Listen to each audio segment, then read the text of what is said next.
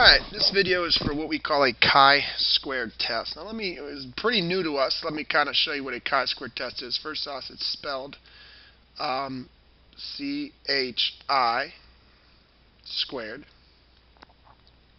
And the symbol we use for a chi-squared test is like a weird looking X squared. So that's the symbol for a chi-squared. Now the first thing you have to understand is don't be afraid of chi-squared. Don't think it's this crazy, weird sounding thing, weird symbol. It is just like a z-score, a t-score. It is a score that we use in hypothesis tests. Just like a t-score, just like a z-score. Okay? Let me first give you the formula for it because it's very different. You know, a t-score or z-score is what you saw minus what you were supposed to see divided by standard error or standard deviation. A chi-squared value is a very different formula, and it's going to look really ugly. It's going to scare you, but trust me, it's not that bad. It is the sum of each observed value, I'll abbreviate that OBS, each observed value, minus the expected value, I'll abbreviate that EXP, all squared, divided by the expected value. Now, right now, that formula is going to be like, don't even know what does that mean? What is that? Trust me, give me a couple moments here and an example, it'll all make sense to you. Alright, first off, why do we even use chi-squared? What's the point of it? Well, it's used when we have categorical data.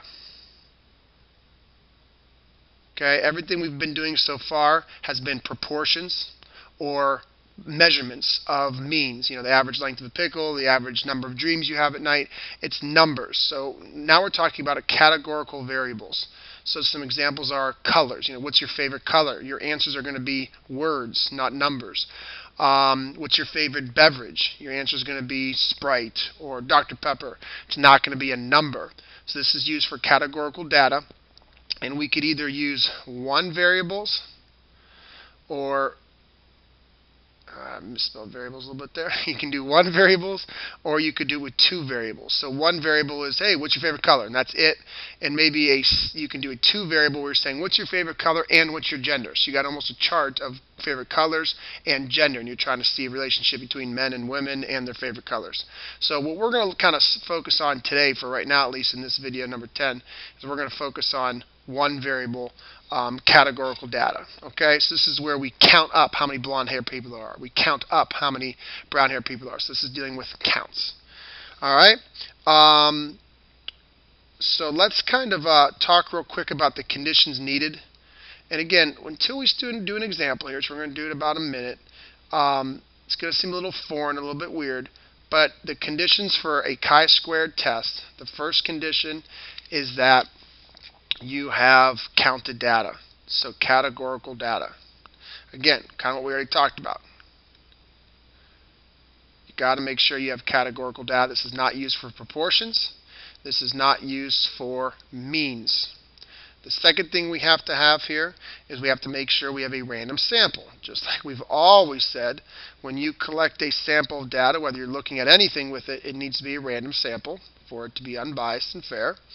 And the third condition is that when we create these categories, like brown hair, black hair, blonde hair, red hair, we have to have 5 counts in each category. So 5 or more counts in each category.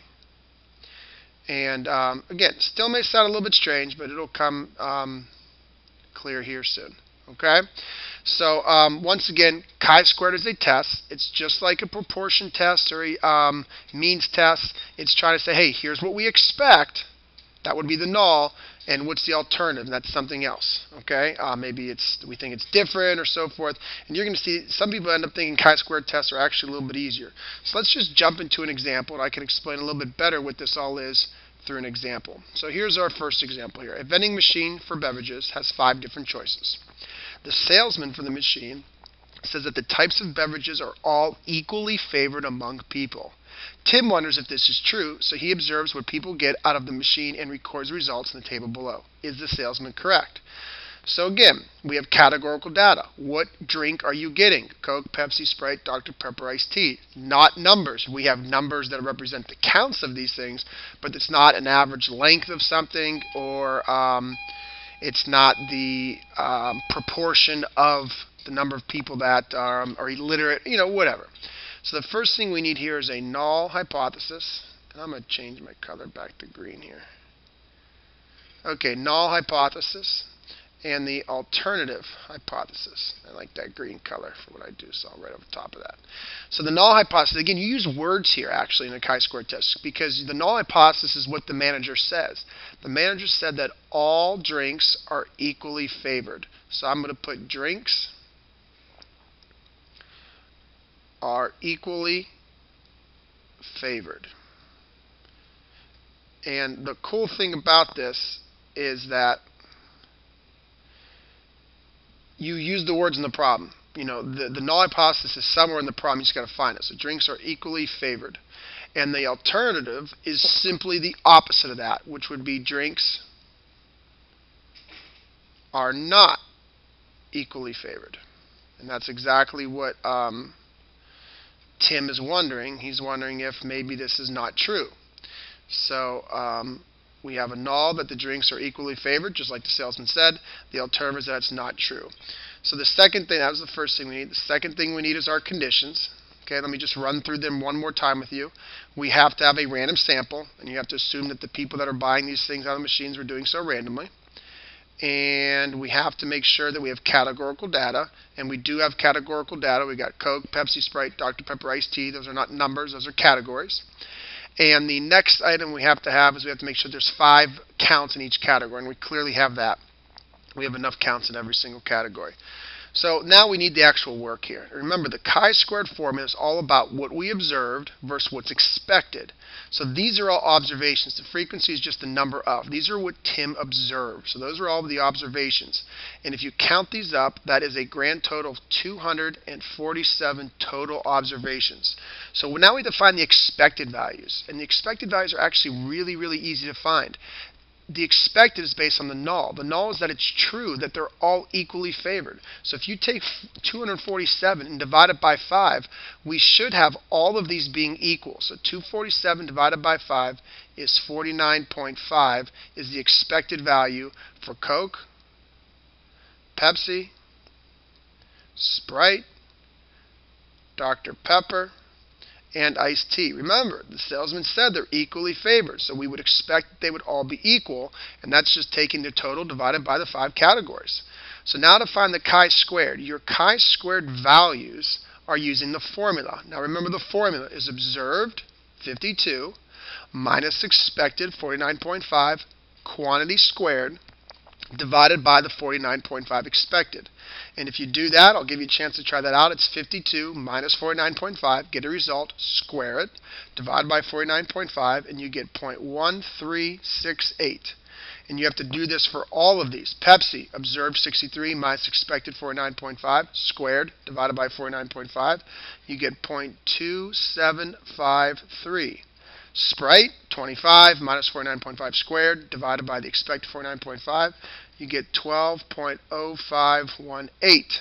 Dr. Pepper, do the same thing. Observed minus expected, squared, divided by the expected, 1.8656. One more to go here. Iced tea, observed 48, divided by the, subtract the expected 49.5, square it, and divide it by the expected 49.5, and we get 0.0397.